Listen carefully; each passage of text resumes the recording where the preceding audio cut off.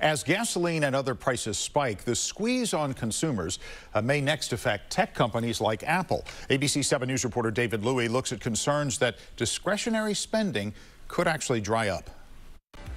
Apple put on a slick and upbeat show to promote its latest upgrades and new devices, really pushing faster and chips that speed up performance.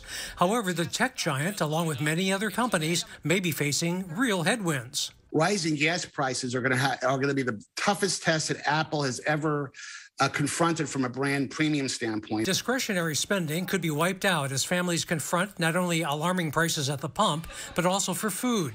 Necessities take priority.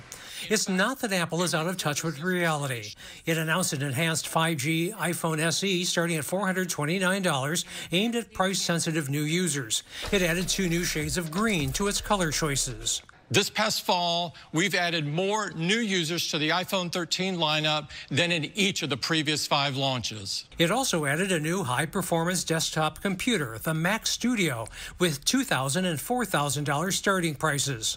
While all of that is good for fans of Apple inclined to buy now, the real test will come in the fall, when Apple traditionally launches new devices for the important holiday shopping season. People's confidence about where the world may go and where their jobs may go, where their discretionary income may go, is very much in question right now. And I don't believe Apple's going to be immune to that if we're in that same situation come September, October. Apple is taking a small hit already by pulling out of Russia in solidarity with Ukraine, a daily loss of $3 million, according to analysts.